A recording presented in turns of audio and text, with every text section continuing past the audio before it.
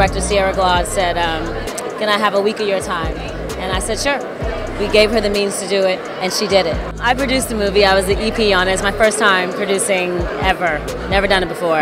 And now I'm going to continue to do it. And, you know, we work together on Queen Sugar, so to see someone who works so hard do something so amazing and close to their heart and that they're passionate about it and do the job that they really want to do, which is to be a director, warms my soul. I volunteered at Urbanworld about 3 years ago, and so it was kind of like a full circle moment for me. It was a very generous festival when I was here as a volunteer, and I love the vibe, I love all the people that are here, and so I really just wanted to come back and kind of make it a home. Please write, continue to create. There's some great stories out there to be told, so let's keep doing that.